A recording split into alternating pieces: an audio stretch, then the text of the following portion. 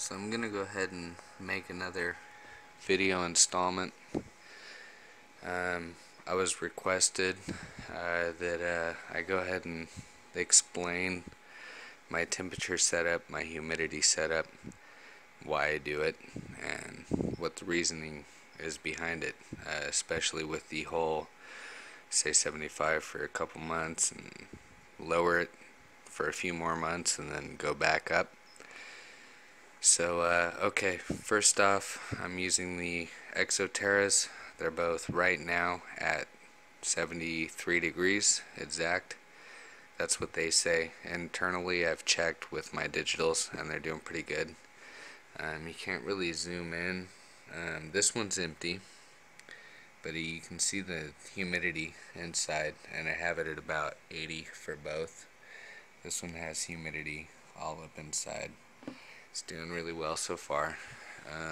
I'll tell you right now, the reason why I do the whole 75 for 2 months, lower it down to say 60 or so for another 2 to 3, and then raise it back up to 75 is for diapause.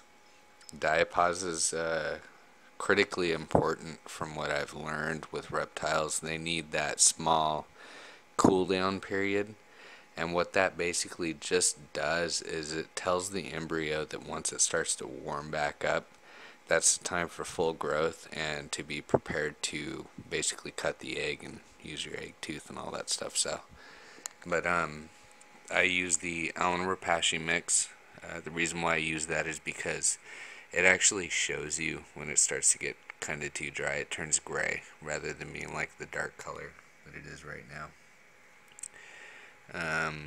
As for humidity, it's right around 75, maybe 80.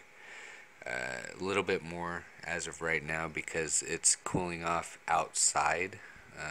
For instance, in my room it's cooler than 75, so they're almost warming up and it's kind of condensing on the inside, which isn't bad. The tops of the eggs, the saran wrap and stuff like that isn't actually condensed yet, so it seems to be fine. It's holding a good temp.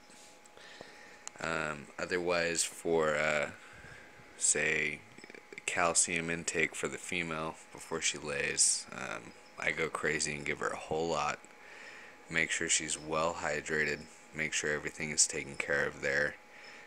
Like for instance, once they're done laying, I also add actually a little bit of their calcium to the water in the eyedropper, just a little tiny bit, just to kind of cloud the water, a slight amount, and I give it to them directly so that while they drink it, they're almost basically getting liquid calcium.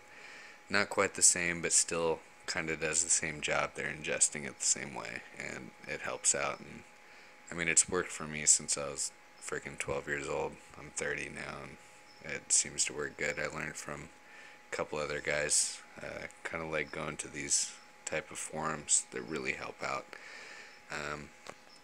Either way, add anything you think I forgot, anything you're like questions, anything you're thinking of, go ahead and just ask. I might not make a video, but I'll at least respond. As for me having 2 incubators, that was an accident. I had an issue with the first one. I called up Exoterra and they sent me out a second just to make sure. So I do have to say that they have really good customer service. That was really appreciative that they did that. That's kind of cool. But hope you guys like the vid, and ask me any other questions you need.